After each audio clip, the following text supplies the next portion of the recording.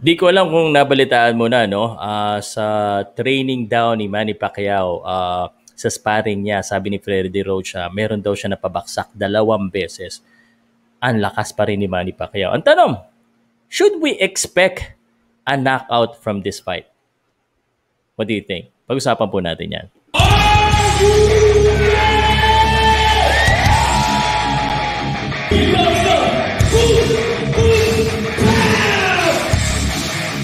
Powcast Sports. If you're new here, don't forget to subscribe and hit the notification bell. Photo I'm using courtesy of Premier Boxing Championship at thank you very much. Yan po si Freddy Roach at saka si Manny Pacquiao nagbubulungan. Ito po yung eksaktong sinabi, no? Ni Freddy Roach. He had probably his best sparring yesterday. He went 10 rounds and he got 2 knockdowns. It was the old Manny Pacquiao from 10 years ago. He's not as big of a puncher usually at welterweight, but those knockdowns yesterday were a great boost for him. So, totoo po ang balita, ano? Totoo ang balita na kaya pa rin magpabaksak ni Manny Pacquiao. Abay, kung hindi ka naniniwala, ewan ko na lang sa'yo. Pare, itong si Manny Pacquiao, iba talaga, no? Pero, doon din mismo sa statement na yun ni Freddy Roach, sinabi niya dito na Pac is not a big puncher at welterweight. So, why is it important na maka-knockdown siya? Ano ibig sabihin nito, no? Para sa akin po, ang ibig sabihin po nito ay nandoon pa yung kumpiyansa, nandoon pa yung lakas, at it will be a big boost of confidence para kay Manny Pacquiao. It will make him believe and everyone believe that he still got it. I'm sure he does believe that, but the knockdown will be, kumbaga, ito yung selyo, ito yung nagpapatunay. It also interprets na si Pacquiao is not going easy on his sparring. Ibig sabihin, he's pushing himself, which is always good.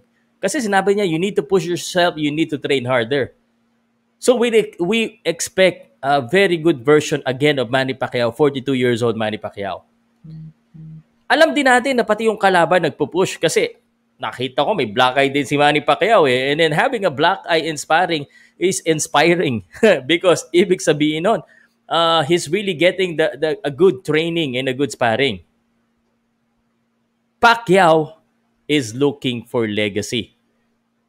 He's not only looking for money, he's looking for legacy because this is his passion. His fire is still there at saka kitang-kita naman natin sa mga video na umuusok pa rin. Umaapoy pa rin. So, back to the question. Can he knock out or knock down Errol Spence?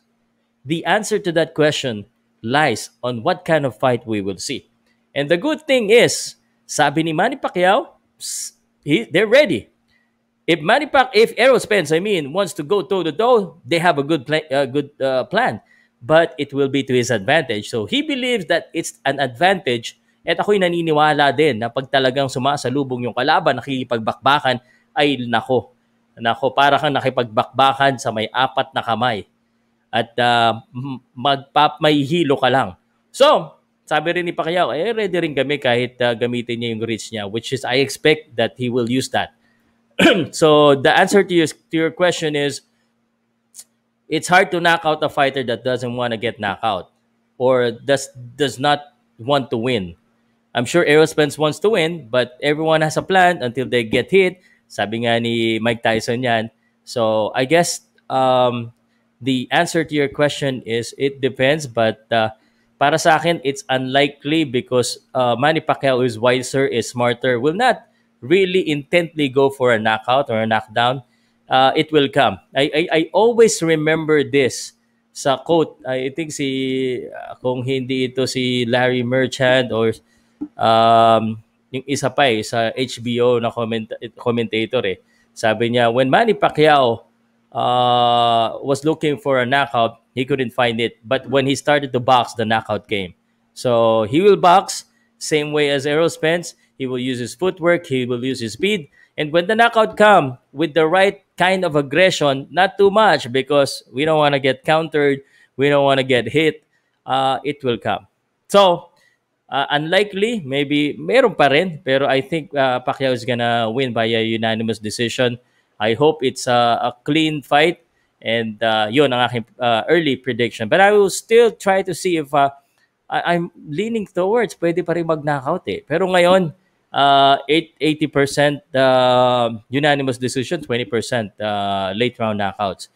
Depends again on Errol Spence on what he brings to the table. Pau, salud Powcast Sports. Pag-usapan natin yan sa comment section. At sana hindi ka mahuli pare mag-subscribe ka na, hit the notification bell para lagi ka nagko-comment, lagi tayong nagkukwentuhan at hindi ka nahuhuli sa balita, lalo-lalo na sa boxing. Pau, salud. Boom, boom, Pau. Salamat. Vlogger ng boxing talk. Ilan yung mga followers natin? 350,000. Subscribe. Powcast Sports. Don't forget to click down. Salamat. Sa Powcast lang, makikita niyo yan. Kaya dito sa Powcast Sports. Kaya ang ilipat, para hindi tamaan ng uppercut, tumutok sa Powcast. Thank you. Powcast Sports. If you're new here, don't forget to subscribe and hit the notification bell.